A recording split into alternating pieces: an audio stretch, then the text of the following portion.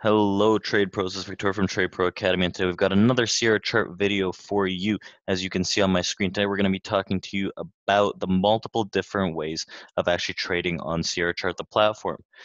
We'll talk about the pros and cons of each way and identify which way may be best suited for you. But first, if you guys are new to this channel and you like to be informed on all things markets, hit that subscribe button, hit that like button, hit that bell to notify you when we do go live, and let's get started. So in front of me on my screen, we've got just a simple 4-tick range bar with all the studies here. Now, the most common way to actually start trading on Sierra Chart is if you do open a DOM, a depth of market. So if I open a trading DOM for chart, you can see we get the S&P 500 trading DOM up because I opened it for this chart, this is the S&P chart. Now, the trading DOM here, we do have a video on that actually, so you guys can go and check it out to customize the actual DOM and how to use the DOM properly.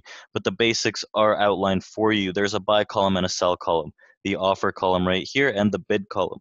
What you can do is either set limits on the actual bid. You can see a confirmation window pulls up.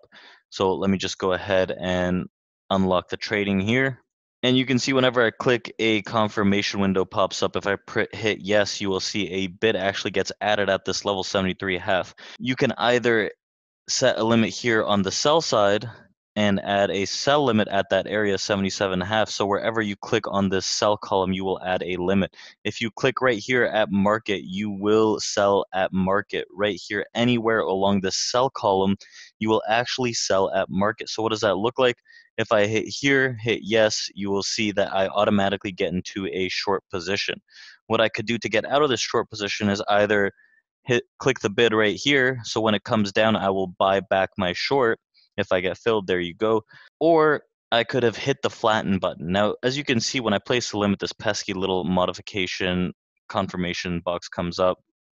So if I actually go into confirmations, unselect confirm new orders, I can freely just click on the DOM for the sell side and set limits. Now, if I'm selling above the price, obviously it'll be a sell limit. If I sell below, it'll just get you in a market order. The same thing goes for the buy side, the bid side. Now, what I can do is actually use attach orders, and this will create a bracket order actually. So the bracket order, you can see the targets here. This is the target and the stop. So I can change these down here, the limit offsets, how many ever ticks I want. Now, what I could do is actually buy market or sell market here. This is the general use of the DOM. So I'll do my analysis here, go over to the DOM and actually click wherever I want to buy or sell depending on my analysis. But this is a larger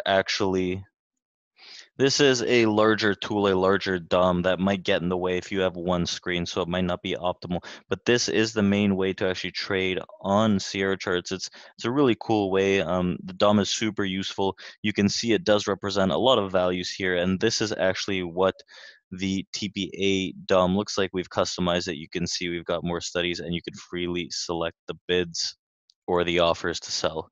Now, if I pull this up, this is the attached window. I've actually detached it.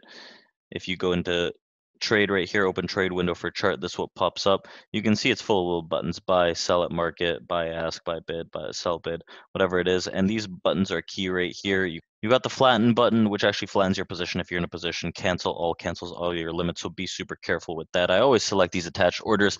Even if I am in a trade and I just want to trail this target up, I'd rather have it in a bracket than manually put that stuff on.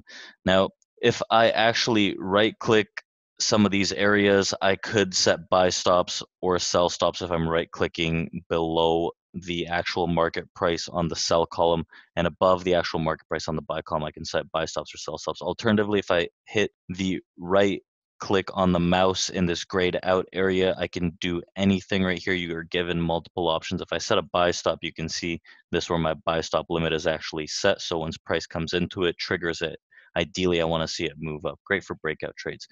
Now that was DOM trading on Sierra charts. You could also chart trade on Sierra charts. Now this is a cool little tool. If I go into trade and